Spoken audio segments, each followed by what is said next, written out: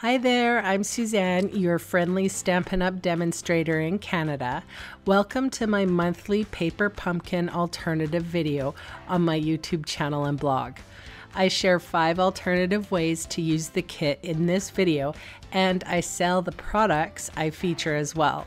I hope you enjoy my free video tutorial and would love to see you sign up with me as a Paper Pumpkin subscriber.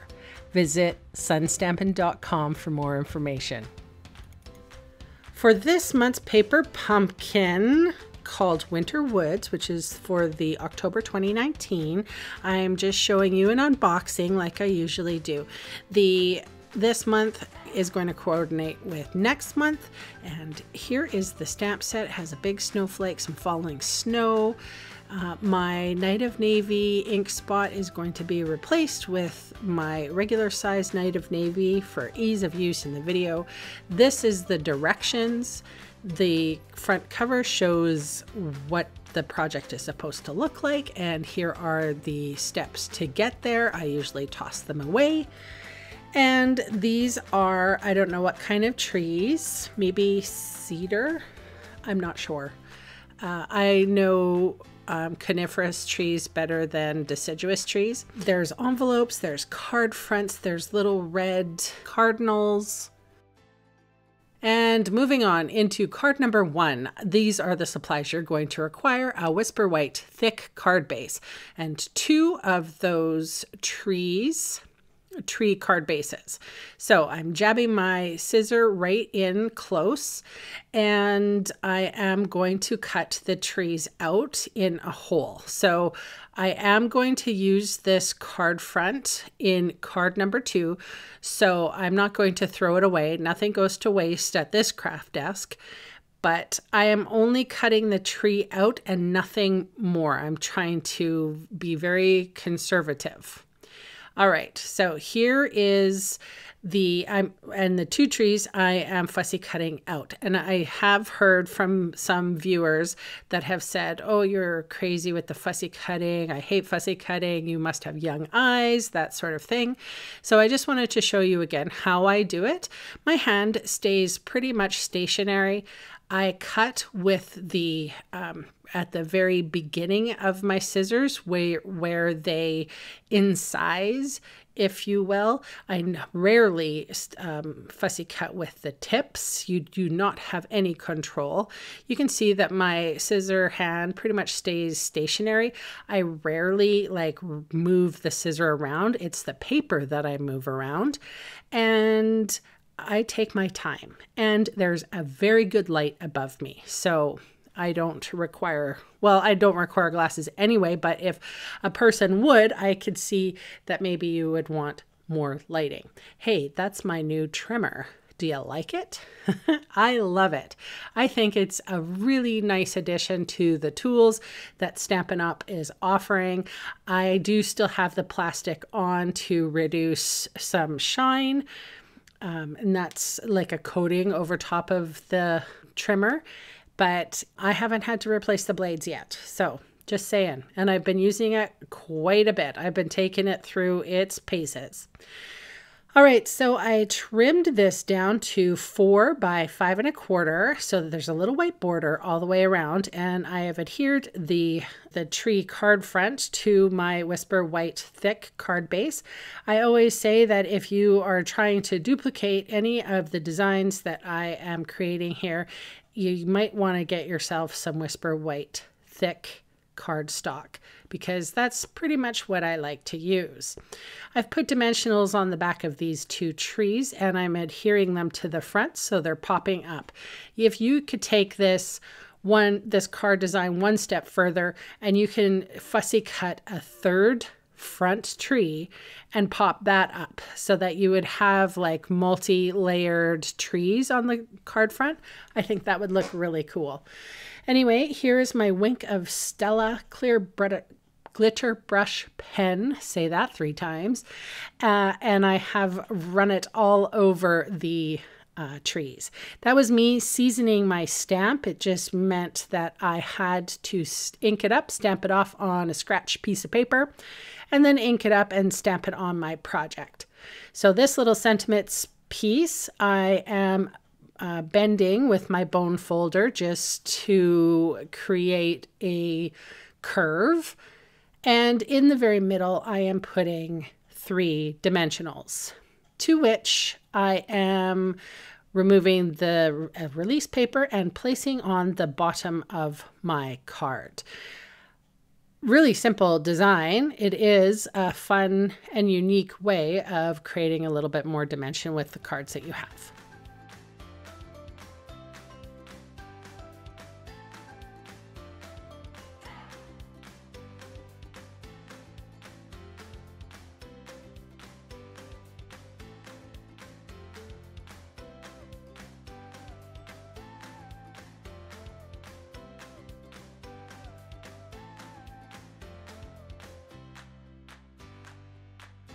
Card number 2.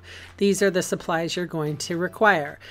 The laser cut trees and the card base that has the hole in it. So I'm going to make this card front now. I'm going to do like I did with the other one and make it 4 by 5 1/4.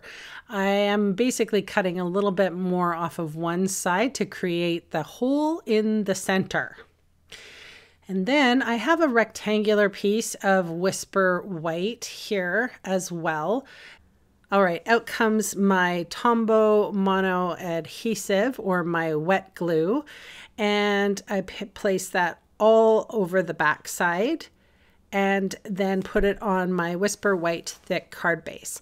Now these are the mini dimensionals that come in the kit, and they have a very thick border. So I trimmed down probably like, I don't even know, like 1/4 inch, even less, just a sliver.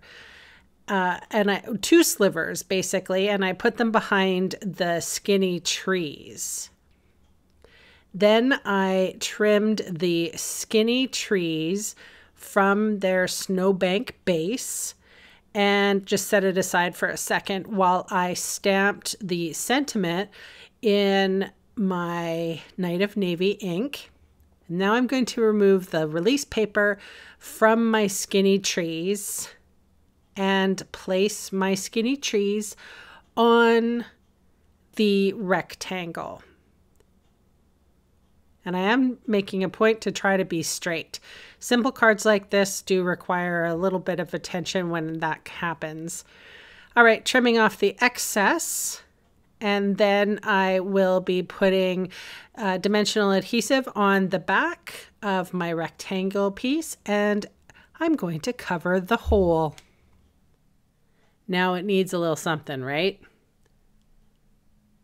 What do you think it needs? A little bit of that red cardinal. So I am making almost like a thicker.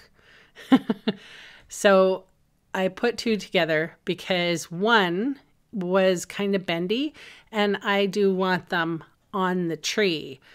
And their tails kind of hang off, and so they could flop around and bend and look askew. So I'm putting 2 together so that they have a little bit more, I don't know, girth, if you will. And I will be applying a product on top. And and that's part of the reason I do want them to be sturdy. All right, so here's the placement. I have my take your pick tool and my wet glue, and I'm going to take my little cardinal here and glue it to the tree. It is exactly what that card needed.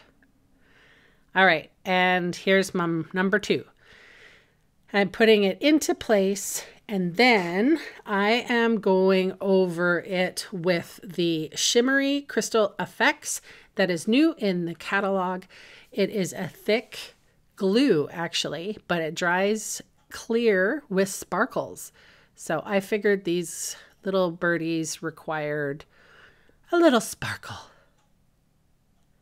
Folding the crease with my bone folder, and there's card number 2.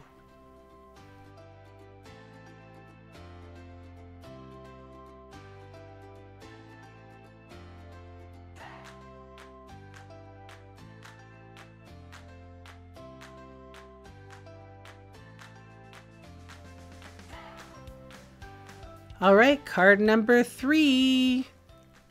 So these are the products that you're going to require. I'm showing off my new letter opener that my best friend bought me. It has a dragon on it. How cool is that? So I'm opening my envelope.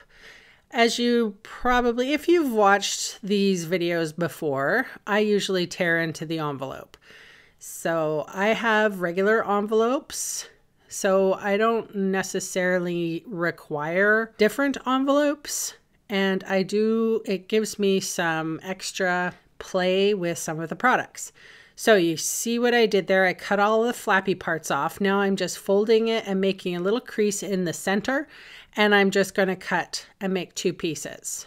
That was the simplest way because I don't do math very well. So that was the simplest way. So here I have a little bit of the envelope and it has silver on it. So I am going to do this with all 4 sides of my piece of paper here that looks like wood. I'm going to wrap it in the silver foil that is in the envelope. I hope that made sense. Well, you can see what I'm doing. Okay, so basically I'm putting down a line of glue pretty close to the silver line, not going over top of it. And then I'm kind of smearing the edge of the paper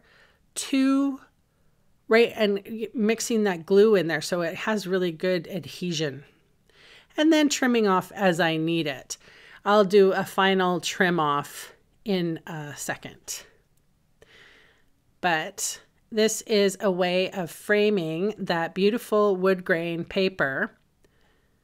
And I'm just using the supplies within my kit because I always get people saying, hey, I would love to be able to do the card designs that you do, but I don't have all the supplies that you have. And trust me, although it might seem that I have all the supplies, I really don't. I actually craft on a budget. That's why I became a Stampin' Up demonstrator. And yeah, what a cool job it's turned out to be, I gotta say. So as you can see here, just with my big scissors, I am trimming off the extra white part. And now I have a wood grained designer paper designed by me, encased in silver. Here is my non-porous surface. It is a Stamparatus grid mat that I laminated. And this is balmy blue. So this is a blue that is a little bit lighter than Night of Navy. And if you don't have that color, here I am using Night of Navy as well. So, and I did want a 2-tone background, but yeah, it didn't happen. You didn't notice it. So it doesn't matter. You can just use simple, very softly brushing on the Night of Navy. Now, those brushes that you saw me use, you will find them on Amazon, and they are called toothbrush handled makeup brushes. And people have asked me a million times which ones to get. Get the cheapest ones. Don't spend a lot of money on these. They're all the same. So if you would like to get a blending brush, they work fantastic, but just get them at Amazon. And the cheaper you can get, the better. And here I did put a little bit of painter's tape, and I saved the crease. All right, so those are the dimensionals on the back of my piece. And I'm going to fold it and use my bone folder to score or to fold down the score. Now, this is my fine tip glue pen. You don't have to use a fine tip glue pen. The Stampin' Up kit or the Paper Pumpkin kit has given you glue dots. I happen to like my glue pen a little bit better than those flat glue dots. And here I am using my Take Your Pick tool, and I'm picking up a snowflake, and then I'm using the pokey end and placing the snowflakes where I would like them. All right, I have put the sentiment down, and I am putting dimensionals on the back of my sentiment in the place that I require, and the sentiment goes down exactly right there.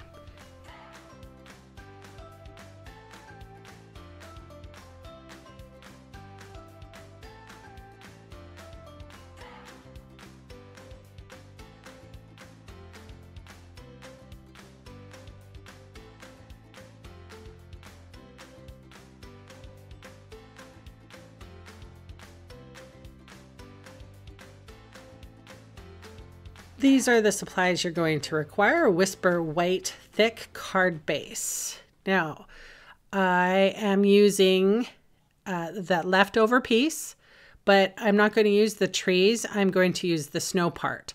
And these were, this is the negative piece of the trees. And I'm going to create a sloping hill.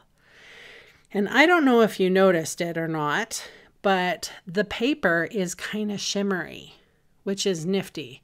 And so you're going to know which way is up or the right way around because one side is more shimmery than the other. So I am cutting and making sure that my hill looks like a natural slope. And here I'm going to pull out the trees again and use the negative piece on this one.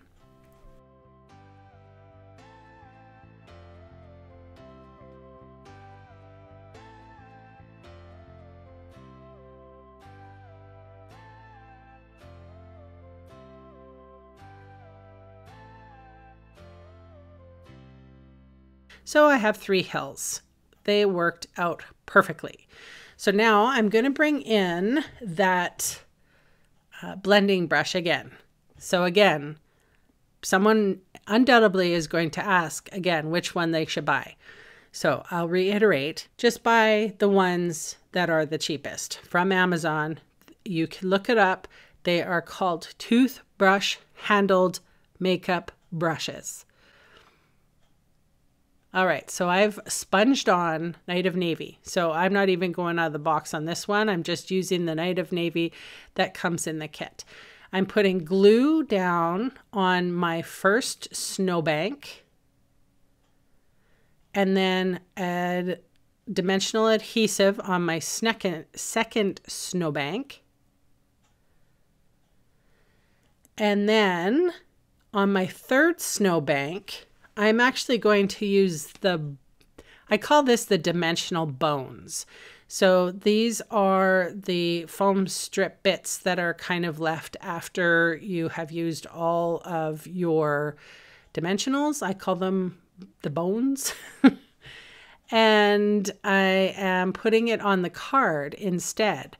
So here's a little tip.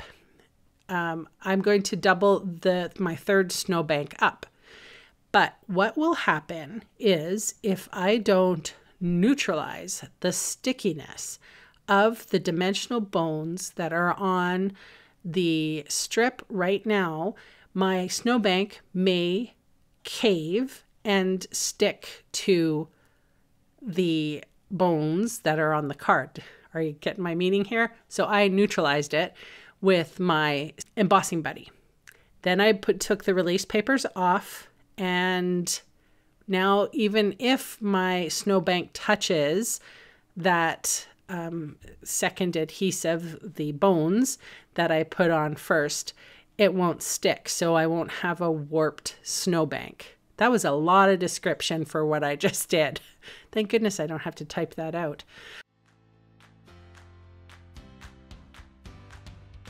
All right, so here I am stamping the snow falling. That's right.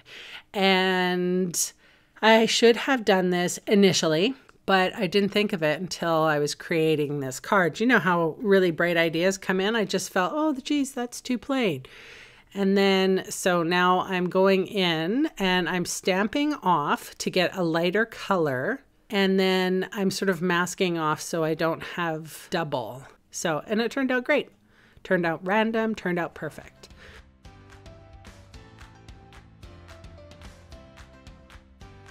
All right, so now I have to put the dimensional adhesive on the back of my sentiment piece. I always look to where the sentiment actually is so that I'm able to have the dimensional adhesive right behind it. And I'm a dimensional abuser. So I'm just placing the sentiment where I like it. I'll snip off the end. And then it's time to decorate. So I'm doing the very same thing that I did in the last card with my little cardinal, doubling him up. We got a lot of cardinals in this card kit. So I'm doubling him up, and then I will put a dimensional behind him. I had to cut one in half in order to fit it. And I placed it on him on the sentiment. And then I will go in with my Wink of Stella clear glitter brush pen and put some extra sparkle on him. This is a sparkly card. Here is the directions, and I am working over the directions with my glue. So I am using the wide end of my glue, and I'm going to rub my finger over that just to smooth it down a little bit. And then I am using, new in the catalog, it's called Ice Stampin' Glitter. Now, it's thick, chunky glitter that looks like snow. You could use regular glitter if that's all you have, and you don't have to use anything at all if you don't want to. You could use washi tape that has glitter on it. You could do puff paint if you have that and you don't have the glitter.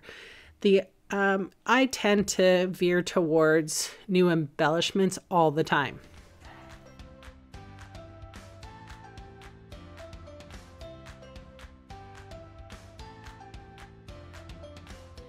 Now I'm using the Shimmer Crystal Effects on my cardinal, and I set that off to dry. So the crystal effects take a while. I would say at least good 2 hours before they're finally cured.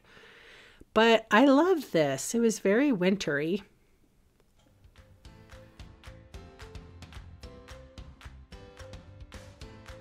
All right, this is my last and final card design for this month of October. For this card design, I am using a ruler and a pencil, and I am pretty much, I think it was just about a ½ an inch. I was drawing a ½ inch line on my Whisper White thick card base. I just did 3 of them.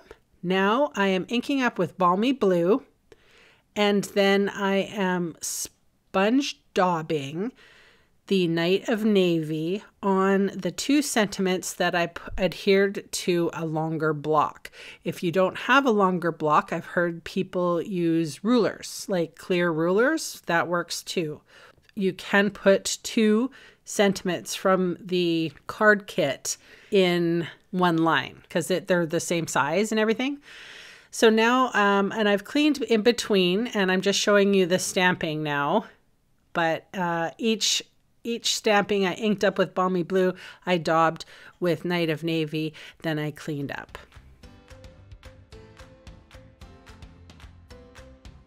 So this is my makeshift mask here, just a little piece of typing paper. And I am making all of my snowflakes a little different. This one had Balmy Blue and it had Night of Navy in the center. I actually brought in some Seaside Spray, and then sometimes I stamped it straight with Night of Navy.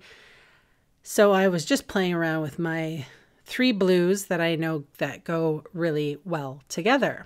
So some of the snowflakes I just daubed on the center. You know how they say that every snowflake is different? Like you won't find 2 of the same crystallizations. That's what I was trying to get at here with this coloring.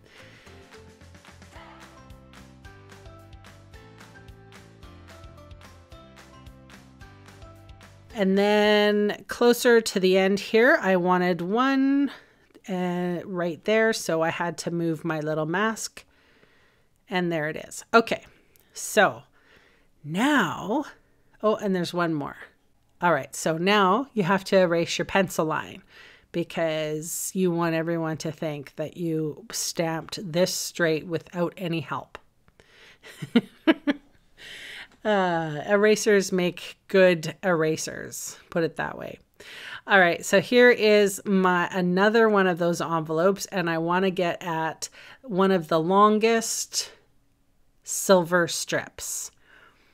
So here's my brand new trimmer again, and it does these very thin strips of paper without any problem whatsoever. I am very impressed with the blade and how long it lasts. I've had it for almost a month now. So I put a strip of glue, and now my strip of silver goes down. And I know that it seems pretty simple. I didn't add a whole heck of a lot extra. I added some of the embellishments, the white snowflakes, and I just sort of sprinkled them on the page randomly, and this is where they fell. So I just put a dot of fine tip glue pen. Of course, you could use the glue dots in the kit to do this and place them where you like.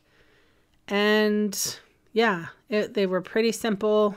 And I think if I had an oval and maybe I had like a bigger die cut of a snowflake, I probably could have put a better greeting. This is very simple. So I didn't want to overstep the boundaries of the box. So these are my card designs for October. I hope you like them, and I hope you subscribe. Thank you so much for those of you who have subscribed. I'll catch you in another video. Bye for now.